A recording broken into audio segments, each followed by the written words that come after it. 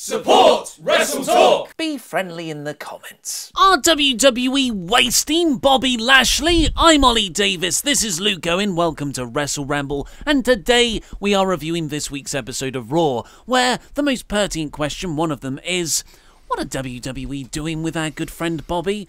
The man who went on to dominate Impact Wrestling and TNA for a few years in his 10-year WWE interim.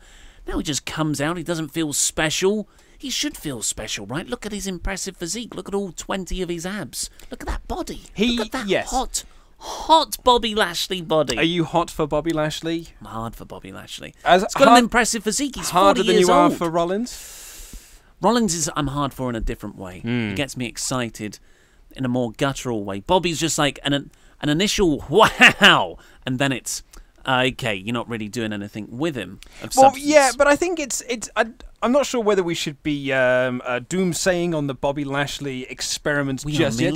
But we are not doomsaying. We are merely asking a question for anyone who thinks we are being negative Nigels.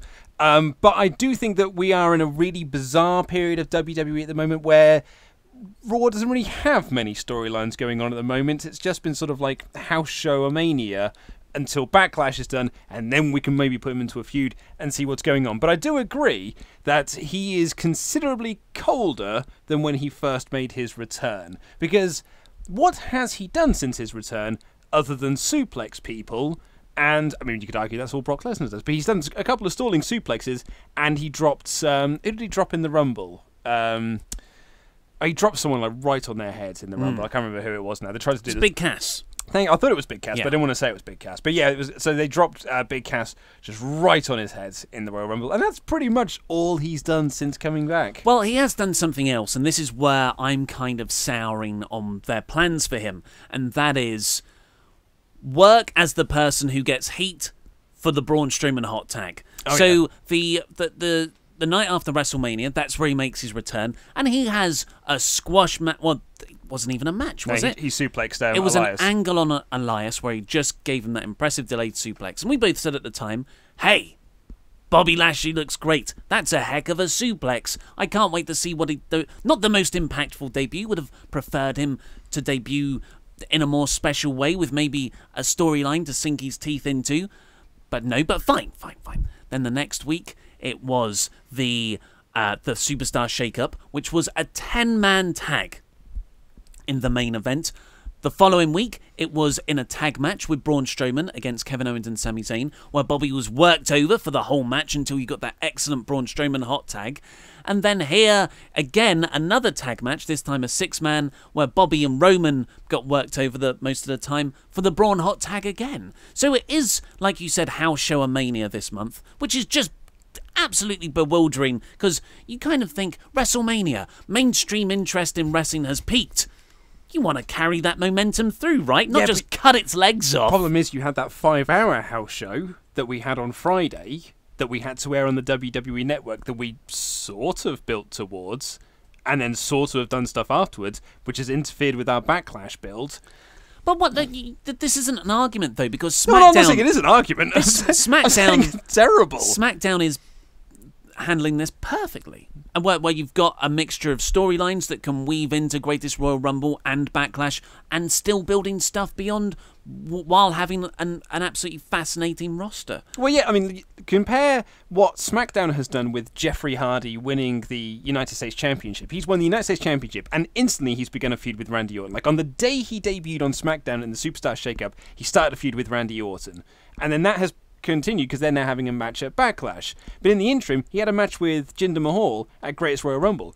You compare that to the Intercontinental Championship title picture on Raw, where Seth Rollins is not facing Finn Balor at Backlash, as you might assume, having based on the last 4 weeks of Raw. He's actually facing The Miz. But they've done nothing to promote the Miz match. He's just having that match. Yes, it's but back to Bobby Lashley. He is... Of all the Raw things, I worry he's the one who's getting the worst hand, because he needed an oomph. And it's like WWE see Bobby Lashley, the size of him, and think he's a former WWE star. we can just put him in there and he'll get reactions. But that actually hasn't happened. Not at all. It's like the crowd, that was a decade ago. And really, what did Bobby Lashley do? I know he had the big money match with Donald Trump and Umaga. Who's Donald Trump? Never heard of him. He's that guy who's in charge of something big. Okay.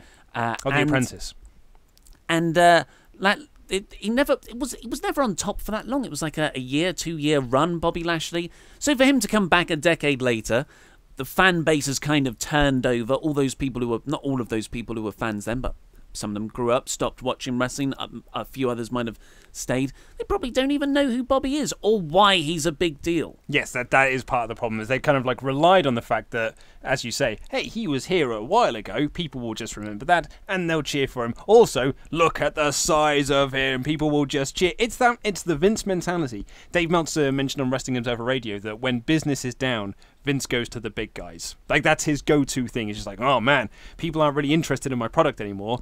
Let's just get a load of big guys and we'll put them in big guy stuff, and then that'll get the crowd interested again. It's a human reaction. When WrestleTalk views are down, I go back to vacant. lot of silhouette question mark thumbnails. Mm-hmm. Love those Love guys. that stuff. So Bobby Lashley on this particular show, again, I'm trying to figure out what his placement on the card is, because the show opened with Roman Reigns. We'll get into it in the full review. And then all the three heels, so hometown boys, Sami Zayn and Kevin Owens, who were totally playing up to the crowd. God, they got such heel reactions they got this week. And Jinder Mahal. And they're all beating down Roman Reigns. And then who's the first guy to make the save? Bobby Lashley. He runs down. And like, I guess you can, and there was a reaction, but it was nothing really. And this was a lively crowd. Oh, wasn't it just? But this is a lively crowd that only wants to cheer two people, really. No. Well, no. I mean, I'm they saying cheered Seth Rollins. They gave the big thing to. Let me finish. Well, I just think you. Let me finish. Okay, Luke. They were really interested in cheering two people in this segment. They were interested in cheering for Kevin Owens and Sami Zayn, and then Braun Strowman came out, and they were like, "Oh yeah, also Braun is awesome." But they're okay, cheering, yes. But I would say, just reaction-wise, Jinder got a lot of boos, Roman got a lot of boos. Didn't he just? Bobby Lashley, of those 6, it was just like, oh, hi, Bobby Lashley. Yeah. You know, it was a very muted reaction, and not one either way. Mm-hmm. Yeah. And that, to me, that's the worst thing, that's disinterest. Because there's nothing real. What is Bobby's character? Has he had a promo? No, no, but promos was never his strong suit anyway. But like, it's there's been nothing. There has been nothing. But again, as I say, like, it's just Raw is in this sort of house show a mania era at the moment, and I think after Backlash we should get a better, because he's not in a storyline. He hasn't got a character. He's not in a feud. He hasn't done anything apart from be Braun's tag team partner, which he's now done 3 weeks on the trot. So let's readdress this after Backlash when heaven forbid, Raw might have some storylines, and then we can sort of like get a bit of a lay of the land and see what happens then. I just, if you were to look at this and how I would have done it, because we even had a show, What Next for Bobby Lashley, when I think the weekend after he returned, and it's like, well, we talked about maybe putting him in a feud with Samoa Joe, but I think we both agreed squash matches. Yeah. Let's do a squash match every week. That's not something that needs a big storyline. You can go through Greatest Royal Rumble and Backlash with these squash matches, and it makes him feel a bit special and reintroduces him. 100% a much better way of doing that. But should we get on with the whole show? Haha, it's a Raw review looking jacked, man! So the full episode of Raw kicked off with a Greatest Royal Rumble recap from the beautiful city of Jeddah. My, is it lovely. Now, you and I did not do a video review for the Greatest Royal Rumble. Do you want to give a quick summary now? Okay, so I was watching it on Friday, fully expected there to be a title change. I was all prepped at home in my dressing gown and pyjamas which I got in about 5 p.m, by the way. Yeah. So, like, I think that's 100% understandable. Yeah. As soon as I get home from work, I am basically into my PJs. Yeah. And but I only talked about this on the podcast, but at this point I hadn't eaten for 2.5 days. That's right, I won't go into it. I was doing a fast. Your 48-hour fast. So I was grumpy. You were. I was a grumpy man. So I thought, but like some I had bits to work with you. I enjoyed on the show, and I quite enjoyed the ladder match. It was just weird, and I appreciated the reaction of Triple H and John Cena in that opening match. It was just bizarre, like such a big pop for a shoulder tackle or whatever it was. As I put in my, I only saw the start of the Cena Triple H match live because I was on my way. I was traveling, as we talked about on the podcast previously. But I was just like, oh man, John Cena came out to a massive babyface reaction and no one was singing John Cena Sucks with his entrance music. This might be the first pay-per-view to take place not in Bizarro World. Yeah, this is what Vince wants the world to This is what he wanted in 2006. And I'm like, okay, I'm watching the Lesnar-Reigns match, which I didn't hate. I must say, I've seen a lot of people be down on it, but I was kind of liking the big move, because I was building up to the title change, because I was ready to record the reaction video, put that up, that would be my thing. And Roman speared Brock through the cage. I'm like, oh my God. And I thought Roman's feet hit the ground first, and then he rolled over and his whole body. I was like, oh my God, we got new champions. And then they started saying on commentary, no, Brock's won. It's okay. And I honestly shouted out in my grumpy state, hungry state, F this, slammed the laptop shut, and just didn't do anything. So maybe a little bit unprofessional, but I didn't want to do anything. which is fair enough. I still haven't watched the whole show. I did watch the Rumble, though, and the Rumble was fun. Yeah. It was fun. And to be honest, like, a lot of people said, like, why haven't you done a review? And I was like, there's very little to say about the show.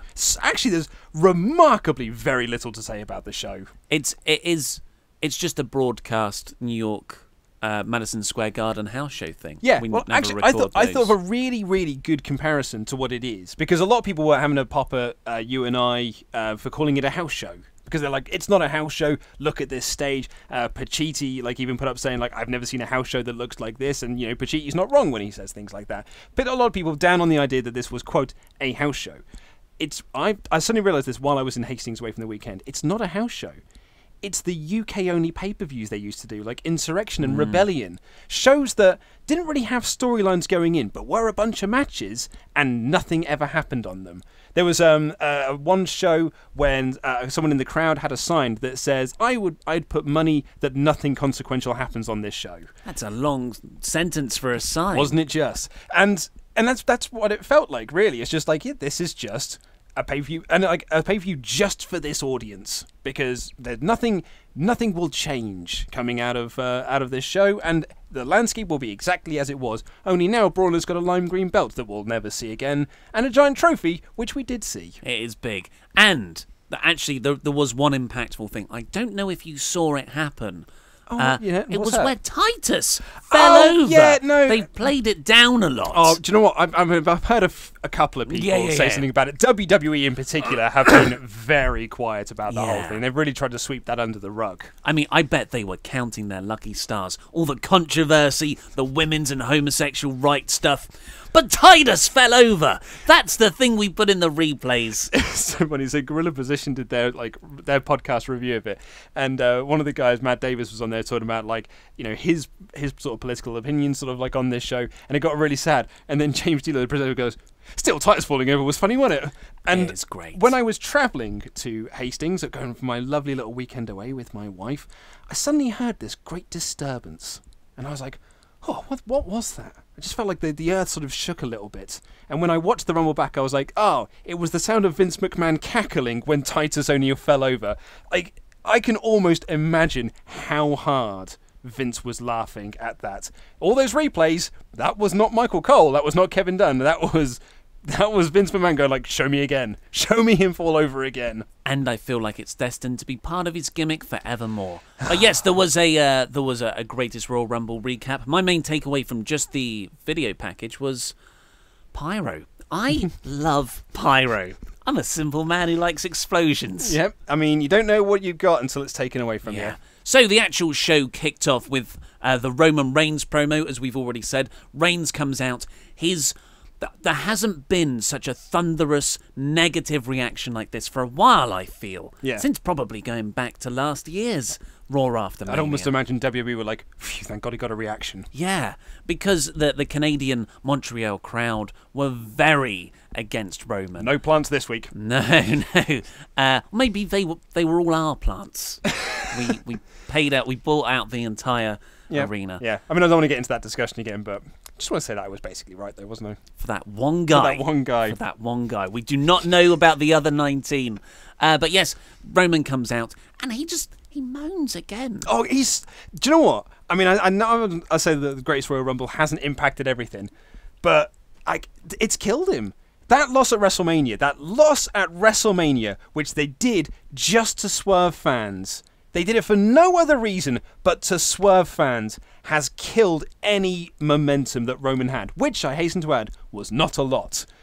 But he's just completely flattened out now. And he came out pissed and moaned about the fact that he should be Universal Champion, because they're really putting over this idea that his feet did touch first, the floor first. Chad Patton has admitted that it was a mistake and he should have called, but these mistakes happen in WWE, and the commentators are going like, oh, mistakes happen in this company sometimes, but he is the rightful champion. He's just standing there pissing and moaning. I'm like, I don't care, mate. And then he was like, I will be Universal Champion. And I'm like, I don't care. And I really don't think you will. I don't think he can't at this point. It's way beyond it now. It's weird because this is a heel way of approaching this situation. A badass babyface would just be like, I don't care. I'm just going to start beating people up until I get some answers. I'll just beat him again. Yeah, but this is like Christian back in the Randy Orton feud, where he keeps on using all these legal loopholes to try and get his rematches. Yes, you know what it is? It's Big Show at the Rumble 2000, when Big Show, he did win the match. Rock's feet touched the floor first, and Big Show touched second. Big Show legitimately won that match, but Rock was the recognised winner. But Big Show was cutting heel promos, being like, guys, look, I've proven that I was right. You don't have to boo me now. But everyone was booing because he was crying and whinging about it. And it's really funny. The other thing I thought about this was that they kept saying like, oh, the referee's decision is final. The referee made a mistake. And I suddenly thought back to that tag team championship title change they did with American Beta when they won the tag straps on SmackDown. And it was a screwy finish. And another referee came down and was like, you made a mistake there, lad. And he was like, you know what? I was right. Let's restart this sucker. And I said at the time, that will come back to bite people on the ass. Well, there's no consistency. This is just their rule structure this week. It's infuriating. It is infuriating. And it makes me care even less. But then Samoa Joe appeared on screen Thank God. to a huge babyface pop. Well, we are in Bizarro Land. Yes. Because they were booing Roman Reigns. It's not the kind of reaction you're usually hearing. Everyone else got the right reaction. I think, that I guess the heels were cheered, but all the other baby faces were cheered. They were. Yeah. Bobby Lashley, maybe not. When Seth Rollins came out to his huge ovation, God, it was really Bizarro World.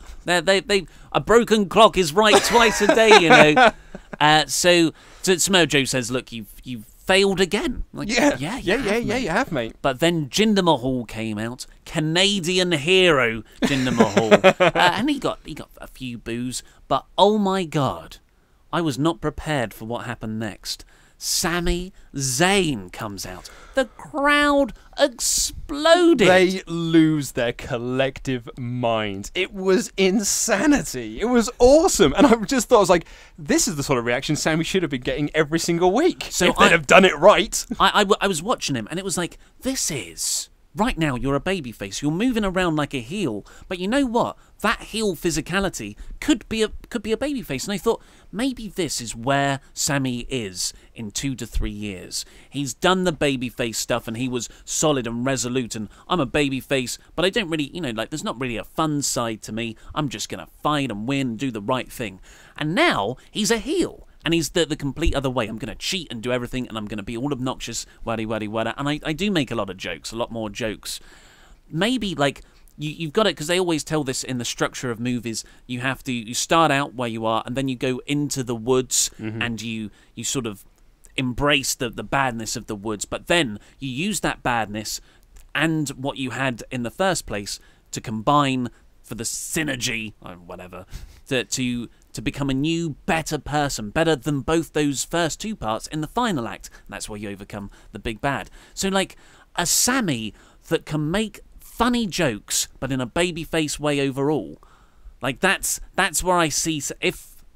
And right here, that was a proof of concept for me. I know it's in Canada. I was going to say it's one crowd because, and it's they even said in commentary, we're about 15 miles from his front door. Like this is, and same with Kevin Owens. He came out also to a ginormous babyface welcome home reaction, and they were cutting promos in French, and the crowd were just lapping up everything that they did. And you are right, like I always argue you turn people heel because you want to turn them babyface again. When we did our Bayley heel turn fantasy booking warfares, both of us were just like, you want to turn her heel because you want to get her back into a babyface position so people can cheer her again.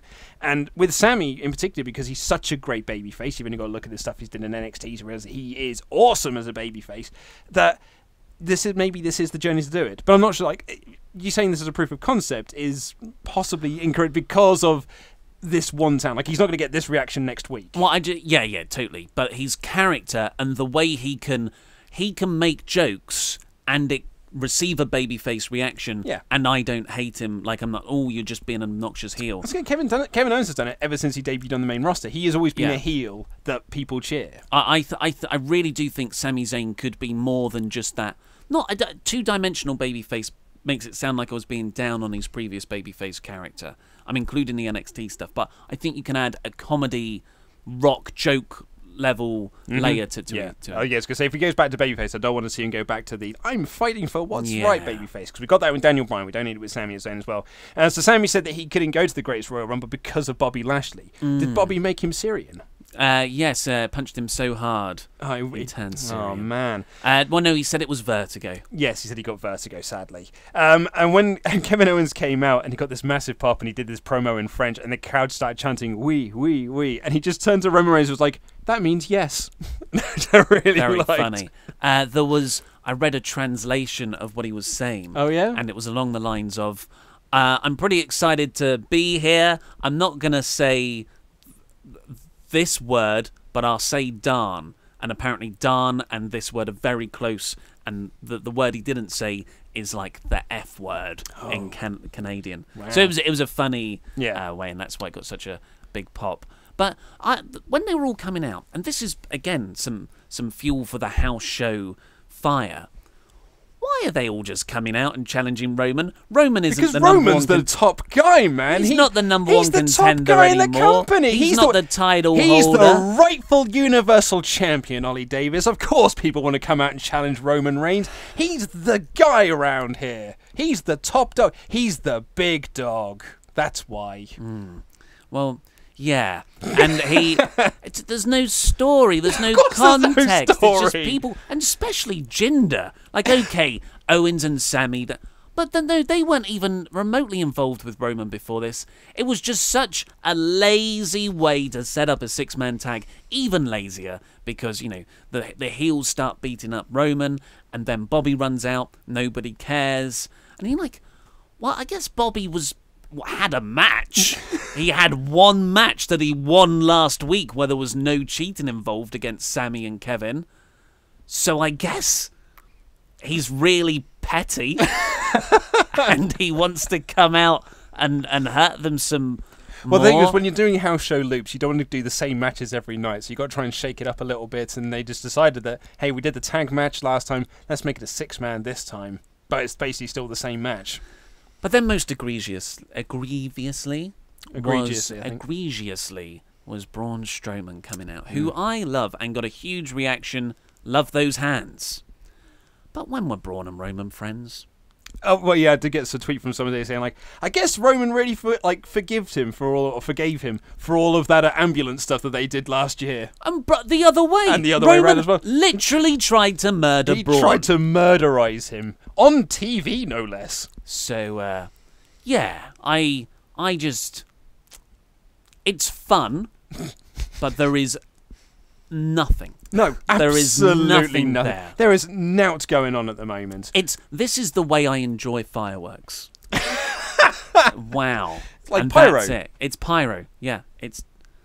But I don't know. But Braun did throw Sunil Singh over the top rope onto Jinder, which was always fun. And the six-man tag was made for later that night. Elias. Amazingly here, in my notes, I've written the baby faces get tossed around and then Braun tosses Sunil Singh. I meant to say all the heels got tossed around, but I was so confused by Sami Zayn and Kevin Owens getting those huge... And because they were being booed, like the babyfaces were being booed as they were beating up Kevin Owens and Sami Zayn. I just instantly wrote down baby faces. It's Bizarro world. It's Bizarro. Oh, it's Bizarro. Sorry. Yeah. I like Bizarro notes. It is just that from a psychology standpoint, Braun's your top babyface. Like, really. Roman's the really. top babyface. And Roman's the guy you want to be your top babyface. Yep. Why would you put both of those out there with two guys you know who are going to get enormous reactions with Owens and Zayn? I have zero idea. Like, you knew this was going to happen. Like, you must have known this was going to happen. You couldn't have said, like, man, these guys are from 15 minutes down the road. Do you know what we should do? Make them their heels tonight and put them against Roman and Braun. Like, why would you do that? It makes absolutely no sense. And last thing I wanted to get on the Bizarro World comment. I know last week you got really fired up about the plants, and you said, like, so that's really sad. Bizarro World to me is so much sadder than plants. Like, I think that is, of all the petty WWE things that they do, that's the one that I think is the real saddest one. It's the one that makes me genuinely sad. It's up there. It's up there. I mean, there's a list. There's many. So yes, Elias is shown next. Backstage drinking some tea because he's got a bad throat for singing. And as soon as I saw that teacup, because we are currently rewatching WrestleMania X7, I thought, well, that's getting urinated in. Someone has pissed in that, mate. This is going to become a thing. Elias is going to be drinking his tea, and then Bobby Roode or someone is going to defecate in his sandwich. I don't, or take it to the extreme. It's not X-Pac. Yeah. Poor old Mark Henry. So... but then Elias comes out, has a great performance. Of course, he's super over anyway. Bizarro World. Going to be even more over in Montreal. There was a bit where he said, you know, what does WWE stand for?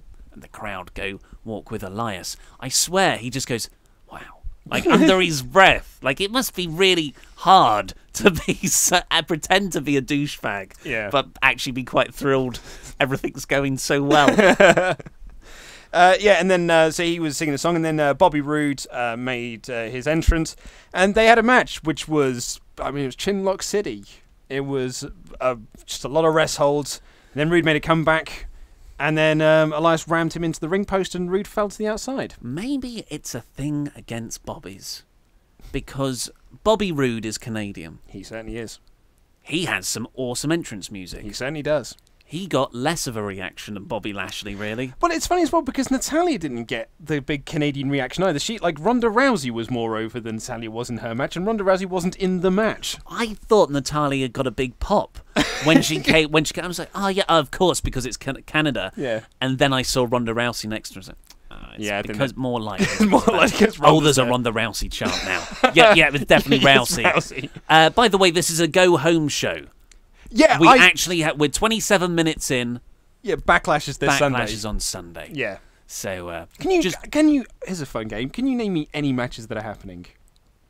Braun Strowman and Bobby Lashley versus Sami Zayn and Kevin Owens. Is that really happening? Yeah, I mean I can name quite a few. Is that actually happening on Backlash? Yeah, they announced it. Did they really? Yeah. Oh, I missed that. Which is why it's even bizarre that Owens would take the pin in the six-man here. I genuinely, and I'm not messing here, I genuinely didn't know that was a match. I thought you were taking the piss then. I thought you were just naming blokes. No, I mean, I'm excited about all the SmackDown matches. I was about to say, Bobby's not even on the card for Backlash. Well, it was a late addition, I suppose. But yeah, the Backlash is a thing. But Bobby is thrown, he's kind of being worked over his neck throughout the match, and then he's thrown into the ring post, and then the EMTs come down and they kind of call off the match. So really it's a no contest, but Elias declares himself the winner and walks off. One of the medics says that Bobby might have crushed his larynx. Damn larynx. Yeah, and then I did like, when Elias was walking past the medics, he went, oh, was he hurt? And then carried on walking. What a dick. Great. That is the second clean victory Elias has over Bobby Roode in 2 weeks. Would you call that a clean victory? Well, yes, because... So I suppose Roode did lose. There was no cheating. Well, it was a no contest. The referee kind of called it off. But, to me, that is a super clean victory, and then, there was no cheating in the match. So I'm just going to say it's 2 back-to-back clean victories. Do you know how I like to get baby faces over? Yeah. I like to take them across from one brand to the other and then have them lose week to week. It really gets them over. And I love Elias, to a mid-card guy. I don't know what they're doing. Authors of Pain, however, we know where we are with them. They're squashing jobbers. They're in Bobby Lashley's role. Jean-Paul and Francois. So great. Very Canadian. These two were great. Yeah, they had a little pre-match promo. I've written here they're 2 perfect local competitors. Yeah, they did very well. And they got... I mean, it was very quick. Super Collider and Last Chapter, is that what it's called? The end? Yeah, the Last Chapter, yeah. Yeah, and then AOP cut a promo. Well, and this is why they had Paul Ellering as their manager for so long. Corey Graves said at least these 2 local jamokes, as he likes to call them, won't have to go far to get back to their mum's house to get better. Yeah. And then put over the idea that they get free healthcare, which seemed like a bit of a dig. But back to the promo. Yeah. After they cut a promo saying that the Book of Pain is staying open, and as my notes say here, they say something like Sentence of Destruction, but I'm not sure. It's because they showed fire and they were shouting very well. Like, shouting was good, but they were moving around their head from the microphone. So a lot of it wasn't picked up, and it went quiet, which is fine. Like, that's cool. That's like a cool manic way to deliver a promo. If you're delivering that kind of manic promo, don't make it so obviously scripted with just I just hate the way WWE writes language. So yes, that's why they had Paul Ellering. Why take him away from him? Yeah. Then we had another Saudi Arabian travel advert. And Michael Cole again said, the progressive Saudi Arabia. Oh, yes, progressive. They've had 48 beheadings this year, I believe. It's like progressive relative to 2 years ago.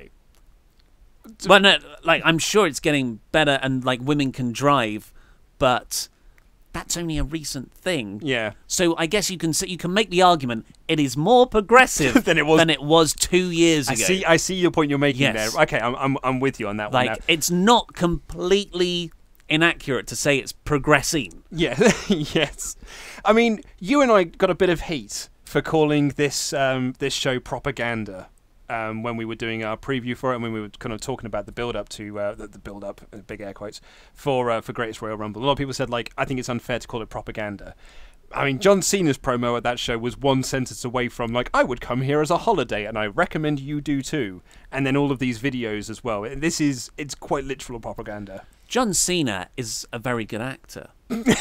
His heart was not in that promo. It really wasn't. Oh man, there was nothing behind those eyes. Yeah. There was nothing there. Like, to see his like make a wish advert stuff he genuinely cares about. Yeah. He's putting his all into that. Man, like, he's bumping around in those adverts, not in the Greatest Royal Rumble promo. Oh, dearie me. It was something else. So next up we had Seth Rollins, babyface, getting a babyface reaction. Crazy. Yeah. As I've written in my caps lock here, he's your guy. Like, the Roman thing isn't working. Do you know what is working? Seth freaking Rollins. Monday Night Rollins is working. He's your guy. Yeah. And that they first started chanting Olay. I think that's what I say. Maybe it's a Canadian thing. A. They say A, don't they? A lot. Oh, Canadians, yes, A. Canadians, yes. So for a second then, I thought you went, like, into Liverpool. A. A little bit of that. Yeah. And then they transitioned into You Deserve It for his Intercontinental title win. Seth Rollins soaked this up for a while. Didn't he? Just, I mean, nice. the crowd were going effing ballistic. And then he said, Merci beaucoup. Yeah, it was lovely. And that got a massive reaction. Huge pop. And because it worked so well, but again, because it felt off the cuff, it felt like it was just a genuine thing. And he prefaced it was like, I'm not very good at this. Merci beaucoup. I thought it was a really nice, like, human touch to not just saying, like, oh, I've been scripted to say this line. It's just like, mate, my French isn't very good, but I'm going to try and say this. Merci beaucoup. I thought it was wonderful. Seth is a very, very good promo, but sometimes it feels, because he was scripted in his heel run for so long, like the second coming of Triple H's Reign of Terror, I felt. Yeah, he was. That those 20-minute promos just makes me... yeah. I'm Seth Rollins, basically, for 20 minutes every single week. With, like, I sometimes think, oh, he's a bit of a boring promo because I think of that, but actually he's a very good promo. Great promo. And he was doing very well with I imagine the material he was given. Balor interrupts, however, with his LGBT club He's t-shirt. allowed to wear it again. Yeah. Probably because he was getting some online criticism for not wearing it at certain events. And this was one of my favourite lines of the night. Do you know what I'm going to say? No. So Finn Balor comes out and says, I want to challenge you. Because, Seth said, I'm going to be a fighting champion unlike Brock Lesnar. And everyone's like, boo, Brock Lesnar. Finn comes out, I want to fight you for the title then. And Seth Rollins goes, oh, but I've got a match against The Miz at Backlash this Sunday, but... And Finn Balor looks at him and goes, I like the sound of, I like that butt. I like that butt. I did not hear that. And I just, I kind of, it was such a Beavis and Butthead moment in my head. He said butt. Seth asked the crowd if this is a good idea. They respond. They thought it was a great idea. And then the Miz's music hits, and I think, the Miz has turned up as well with Samoa Joe earlier. Okay, we're getting an actual backlash, but it's the Miz Taraj, okay. But they came out and they cut a kind of funny promo. They want a new Four Horsemen faction. Yeah, so they came out saying, we made a mistake last week in asking you individually to be a new team when we should be a team together. And they revealed they've got a new T-shirt, which is just white T-shirts with their faces like sellotaped to it. It was like a serial killer had made a T-shirt. It was really funny. But then they went 1, 2, 3, 4, 4 horsemen. And then, for what felt like 10 minutes going, huh? Huh? Huh? And every time they did it, I laughed. It was funny. It was really funny. I hope they've got something for Curtis and Bo. Yeah, they have. They're the Miz Taraj. Yeah, something else. And then this sort of breaks into a scuffle after Rollins and Finn turn them down.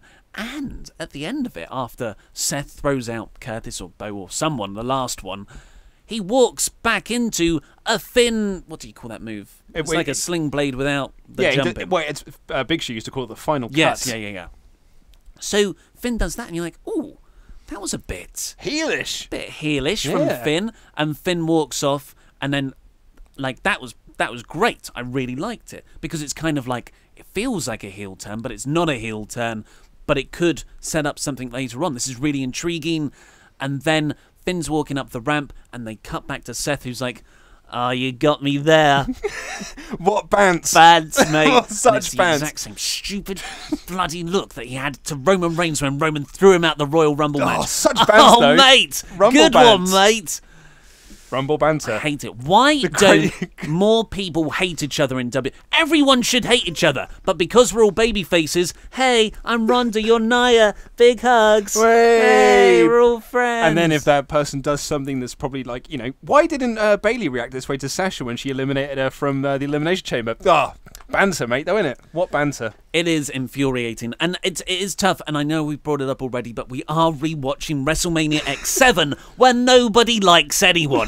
Everybody hates everybody, and it's awesome. Oh no, Edge and Christian like Kurt Angle. But they're heels. That's what heels do. They're like it's fine for heels to like each other because that's funny.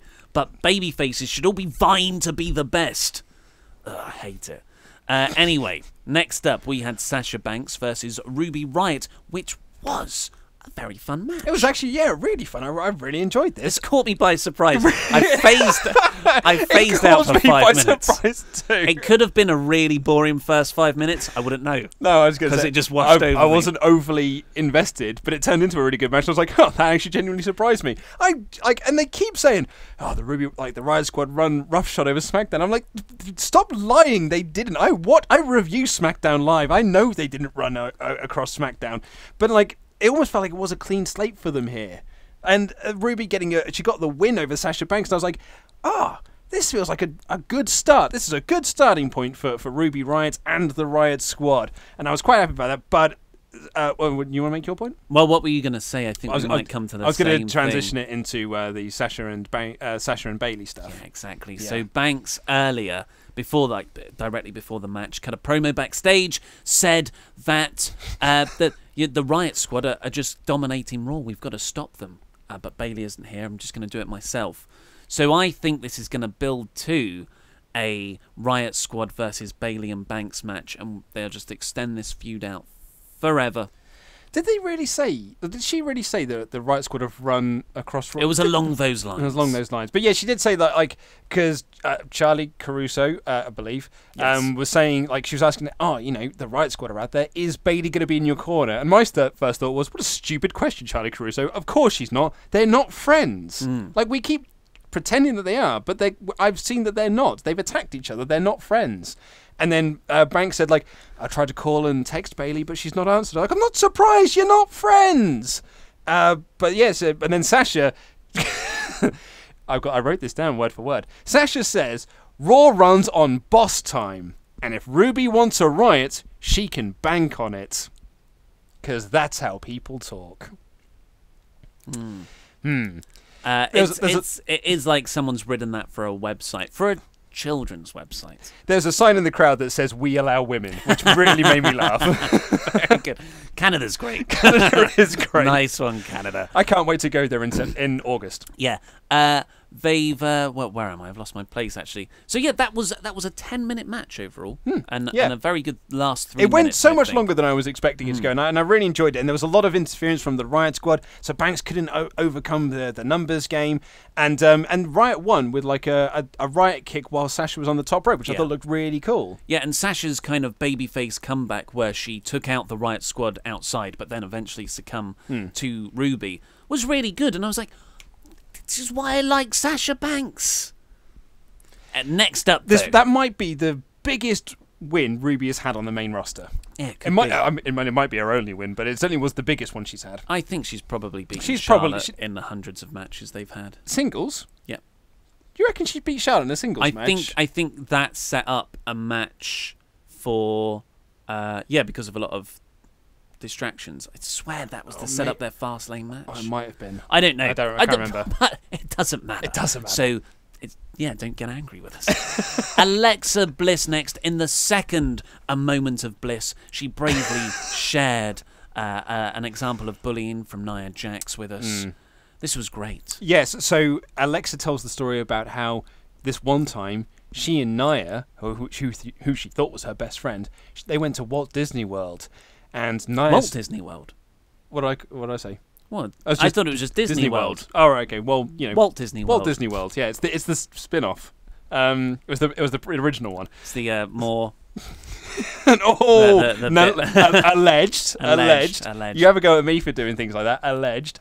But they went to Disney World, and Nia just spent the whole time making fun of Alexa's height, and she was asking all of the attendants if Alexa was tall enough to go on the ride, even the teacups, and they're just teacups. As Alexa says, you just have to sit down on them. And Alexa's close to tears, and then my favourite moment of this, she's like, then they went to dinner, and Nia made the waiter give Alexa the kids menu, and then she laughed with 2 turkey legs in her hands.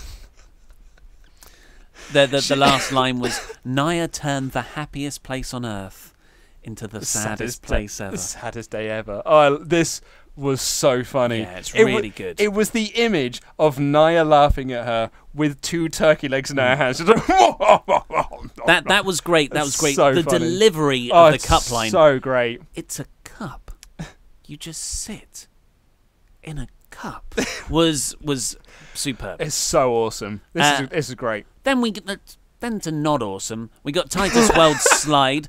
This has been built up throughout the show. That's very clever. Are you the first person to come up with that one? Yeah? Yes, okay. I'm the first person. They've built this up throughout the night. Or we're going to have an interview with Titus Worldwide about that time he tripped over on that glorified house show. It's hilarious. And it was funny. It was You're funny. making me not like it. I know. I said this in my news today. Something naturally funny happened in WWE, and the crowd reacted to it, and social media have reacted to it, and we all thought it was funny. I laughed. I laughed a lot. I laughed so much that I got my wife and I was like, this is pretty funny. And she thought it was funny too.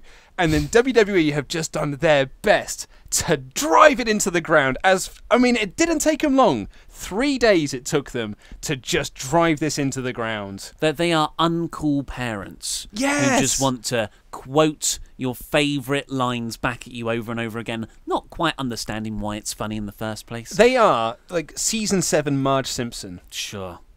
So Renee Young interviews Titus backstage about this falling over bit. Titus says, well, it's the getting back up that counts. Well, yeah, I did like that because they showed the clips of it again. You can actually hear the director calling them back in because they wanted to have their mics on with them laughing at the footage. And Titus says that, he tried to cover for it, but then just went, nope, I just fell over. Yeah. And that was nice. And then it's all about the getting up. And then Baron Corbin walks in. He makes some sort of point and then walks away. Well, Baron Corbin comes in and says, you know what would be more inspirational? Not falling over. Not falling over. And I was like, that's like a really funny bad line. Because if you got someone who has charisma and presence to deliver that line... If the Iconics had said that line... That would be... And if they giggled at each other afterwards, or if it was Chris Jericho and he had, those perfect comedic pauses, you know what would be more inspirational? If you didn't fall over. Perfect. That's funny, but Baron Corbin just came out. And I like Baron Corbin, but good grief, he was flat on this show. That's why I've just written here, he makes some sort of point, because I wasn't sure what point he had made. Yeah. When you said the words there, I was like, oh, I get it now. But it did not come across.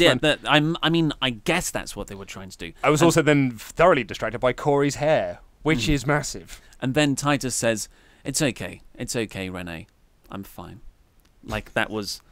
It's absolute bollocks. Oh, sorry, we're not allowed to say that word. Yeah. It's just bad. Bad stuff. I got told off for it. Matt Hardy was next backstage with his blue backdrop, and it was very bright because they're playing with the darkness and light imagery. And he says, he's sort of reading the book and says, me and Matt have been... Me and Bray. Me and Bray. Well, me, Matt and Bray. There's so many celestial bodies. We've been present together throughout time. And then they do this sort of photoshopped montage. Oh, there was a bit of pang of worry came over me when they started doing crazy camera effects and then started doing this, and I was like, oh no. This is not good at all. And then I suddenly thought, oh no, I'm going to have to go on WrestleRamble and say that I didn't like something that Woken Matt Hardy did, which means I'm just going to get a load of nonsense said back to me. It's not nonsense, your opinions are nonsense, I don't mean that. A lot of people saying that I was wrong, but I thought this was hilariously unfunny and just made them seem less cool. Yeah, I'll back you up here. This wasn't good. So it has a picture of them photoshopped on a boat, and then in the background for that famous sailor kiss, they were in the reflection of the Apollo 11 moon landing, and it was, I don't know whether it was the music that was playing underneath it, or if the images were wrong, but it just wasn't funny. It was really bad. It wasn't really bad. It was just not funny. Yeah, maybe. Yeah. I did, and it's a shame because. Well, the only reason I say I thought it was really bad is because it made me like them less, and I'm not massively high on them at the moment anyway, and I'm trying to like them, but this makes me like them less. Yeah. And in terms of that, then it's a negative segment. It's just I don't get why they're not treating this gimmick as Bray is... the intrigue here is Bray being a Woken character for me. I think that's really interesting, and I want to see that, but they're not. They're telling this story of lightness and darkness and Bray and Matt coming together, Deleter of Worlds, because when Bray comes in, all the backdrop turns dark and they do his kind of stuff. But as we said last week, Matt won the feud. Bray should have to succumb to the Woken stuff. It should all be Woken themed for me, and the Wyatt gimmick needs to go away completely so people can miss it and it can come back. So I was going to say, because when Bray turns on Matt and we just have that feud again, it'll feel like nothing has changed. It's not. This wasn't good, and they're tag champs, so a bit rubbish. Yeah. Then we got the 6-man tag of Jinder, Kevin Owens, Sami Zayn, losing to Bobby, Braun, and Roman. My first note just reads, Roman, like a dick, tells Braun to get out because he's got this. And then the heels brilliantly tag each other in, and Sami Zayn's squaring up for ages. Then he tags in Kevin Owens. Yep. Kevin Owens tags in Sami Zayn. To more and more cheers. The more they did it, the more the crowd were into it. I don't get, WWE should know this is a babyface funny thing to do. I don't know. No. I don't know. But that was pop in the crowd. And yeah, the reactions to Bobby Lashley again were pretty flat. I was going to say, I mean, Lashley, so Roman was beaten down for a long time, and then he tagged Lashley, and Lashley was tagged into just utter silence. And the only thing that really got a pop was Sami teasing hitting the delayed suplex onto Lashley. And then Lashley attempted to do the delayed suplex, and Owens broke it up. And Owens tagged into a huge ovation. That was like the crowd just popped back up again. I'm just written here. WWE commentary is a huge issue, and I'm not sure why I've written that. Maybe it was just something I just thought at the time, but it really is a huge issue. Yeah, I think we can agree on that. Although I did laugh. So Coach has got this gimmick where he's got a new words every hour. And it's just like, gentlemen, the time has ticked over, so I have a new word for this hour. And the more he does it, the more Michael Cole just goes like, ugh, and groans. But his new word for hour 3 was frustrated. And then during this match, and Cole says like, I think Owens didn't get the pin there. He looks really annoyed. And Coach goes, you could say he's frustrated. And I did chuckle at that. Yeah. But Corey's hair is also so big because it's full of secrets, apparently. I think it's WWE commentary is an issue. Let's just leave it at that. It's a definite issue. So Roman was worked over for ages to build up to Braun's hot tag. And then Braun had a great hot tag. He's your guy. Yeah. I've written in caps. It's a really smart way to book him in recent weeks after the 10-year-old tag team title win. And that is as these hot tags. He doesn't have to be exposed in long matches. So the best way to use Braun at the moment is in those squash matches or in hot tag capacity for the ends of tag matches. And then you can build to the big singles matches at pay-per-views. WWE are doing many, many things wrong on Raw, but Braun Strowman, they're doing terrifically well. Braun did his charge thing on the outside. He knocked over Owens, then he went and knocked over Zayn, Yes. and then he went back to knock over Owens again, but Owens sidestepped him and went, phew, and it was great. But then he just threw him into the barrier. Yeah, it was great. And then Braun beat Owens with a power slam. Yeah. Should have been Jinder. Oh, that was pinned. Yeah. Does Jinder have a match at Backlash? He is facing... Oh, no, I don't know. No, I don't think he does. Yeah, I don't know. So fun but pointless stuff. I've also written in my notes here. Remember Chad Gable won last week? He would have been super over in Montreal. Yeah. Then Baron Corbin, off the back of that really hot Titus Worldwide segment earlier, got a match against No Way Jose, which was kind of set up the previous week when he attacked Jose from behind. Baron comes out trying to get booed with a promo. Well, and this is again WWE's problem with scripting out their promos, including pauses for when the crowd reacts. Because he talks like he's literally going like, "Oh, you're all just sitting there booing me," but they're not. Like no one's reacting to him at all. Yeah. But he's acting like they are booing him, and it just makes him look like a complete doofus. Especially because this was honestly the quietest moment of the night so far. Yeah. Because they've been so loud for everything else. The one line where it's like, "Oh, stop booing me, stop making so much noise, let me speak," is the one night, the one bit in the night where it's quietest. Oh, it was really, really bad. Jose comes out with his weird conga line thing that I hate. And then Titus, so during the match, they're having a match. Titus Worldwide comes out. Called it their weird sex party. Yeah, I don't know. The only way they can all be partying like this is they're all on a lot of drugs and they just go back and have orgies. Otherwise, they're adults. Why would they do this? They could be students. Non-stop? They could be students, and students love to dress up like knobheads and act like complete dicks. Could be them. Could be. Yeah. So then Titus Worldwide come down, and Dana Brooke and Apollo Crews wipe the area where Titus tripped over at first. I really wish, I know the whole joke about this is we're worried that Titus is running. I really wish Dana Brooke would stop running in those heels because it looks like she can't. And I just, something is going to break. Oh, she's a competent lady. Trish Stratus did it at WrestleMania X7. But when Trish Stratus, you mentioned that, do you want people to pledge on Patreon or something? Maybe. But when Trish legs it in those heels, I'm like, yeah, she's comfortable and she can definitely run in those. When Dana Brooke is taking Bambi on ice steps because she could just topple over each way and the other, it's terrifying. Well, anyway, Titus comes down and he gets to the bit. They wipe it down for him and he steps over very calmly. It was fine, and it would have been funny, but I was kind of over it by this point. And then he gets onto the ring apron and takes a bump off the apron while as he a was joke. while he was trying to get into the ring. Yeah, And that distracted Baron Corbin. Jose got the roll-up win. It was actually all a ploy. Titus just fell over because that's his gimmick now. He did it on purpose to cost Corbin the victory. And it was like, that's good. And it was kind of funny. But I felt like it had already passed for me. Well, when they did this. My worry is, I can't remember the exact timeline of this, but I'm going to say 8 years ago or so, 8 or 9 years ago, R-Truth once cut a promo where he got the town name wrong. And to this day, that is still his gimmick, that he is clueless and doesn't know where he is or what is going on.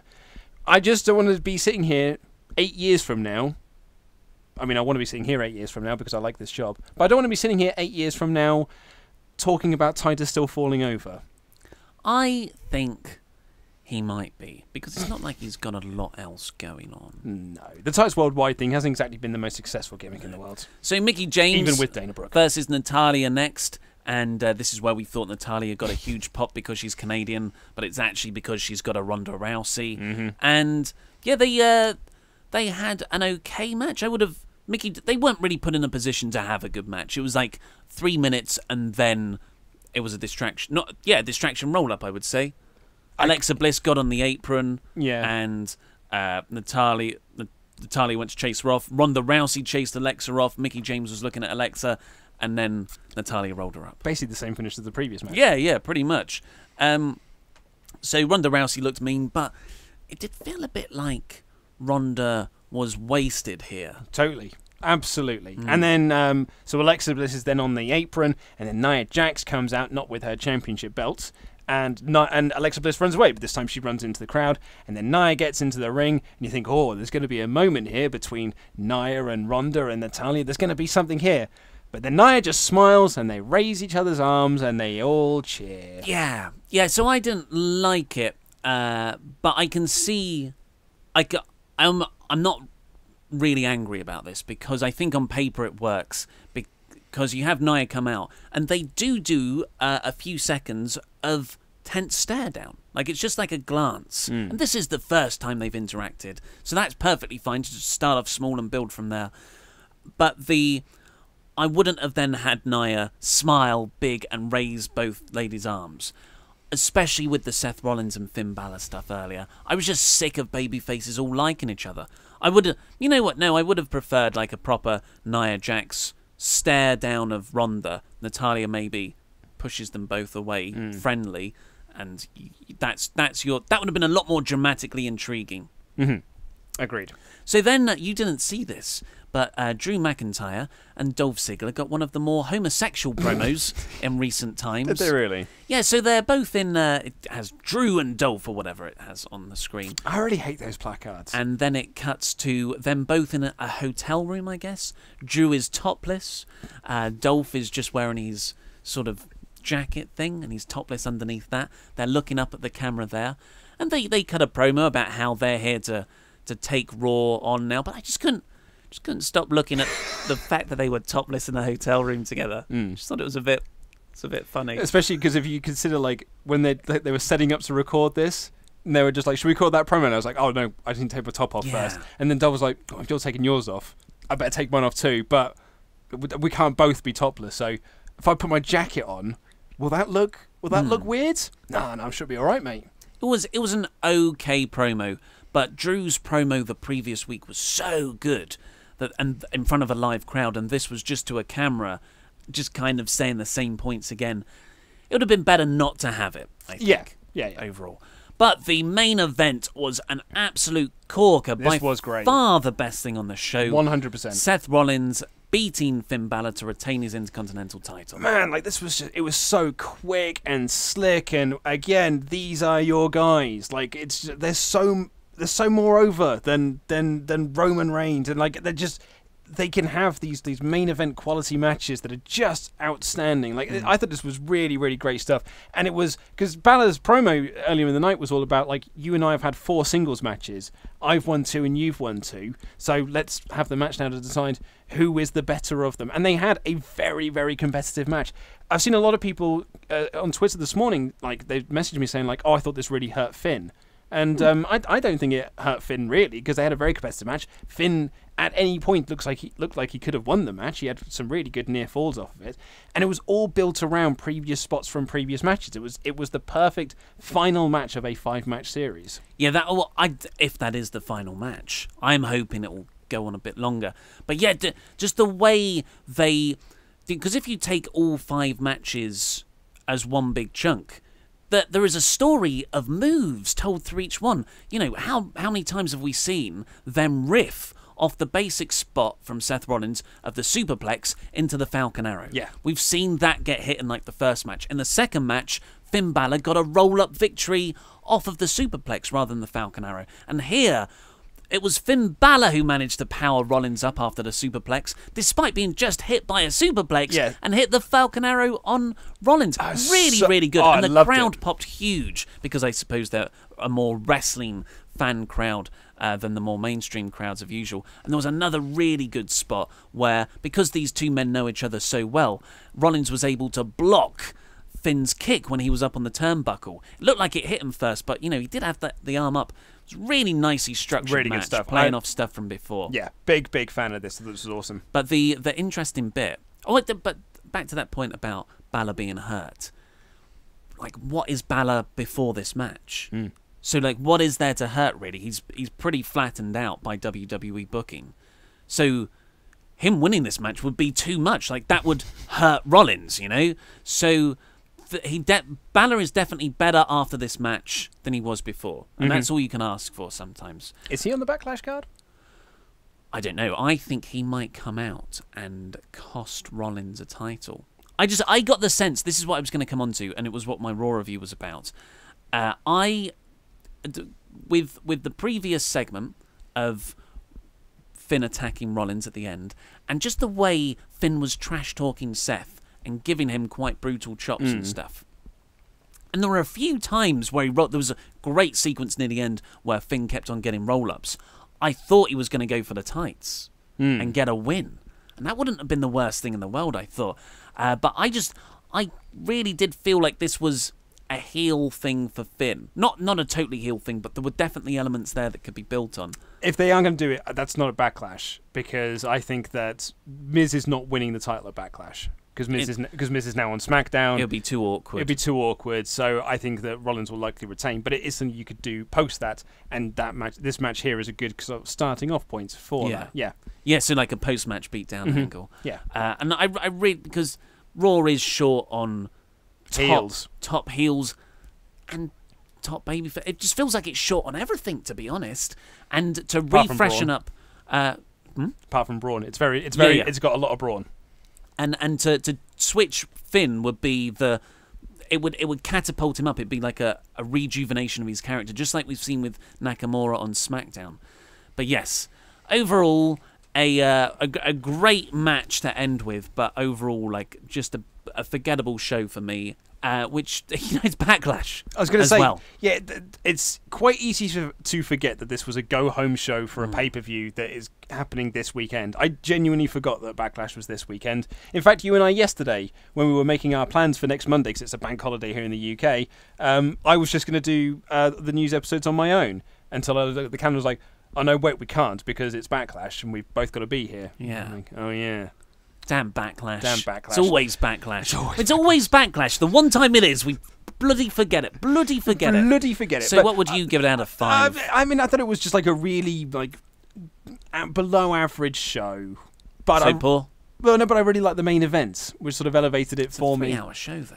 Yeah, I know, but I really, really liked that main event. And, you know, I thought the crowd reactions to Sami and Kevin were fun as well. The crowd were great throughout. And I surprisingly enjoyed the Sasha Ruby Riott match. Was there anything else I liked in this show? No, I think that's probably about it. Slim picking. It's slim picking, so maybe it was a low average. Cool. Yeah, well, I went for poor, but a pretty solid poor. That's all we've got time for today, though, so please click the videos that have just appeared on our laps to catch up with the latest WrestleTalk videos, and of course subscribe to this channel and the podcast version wherever you get your podcasts from. I've been Ollie Davis, this has been Luke Owen, and that was Rambling.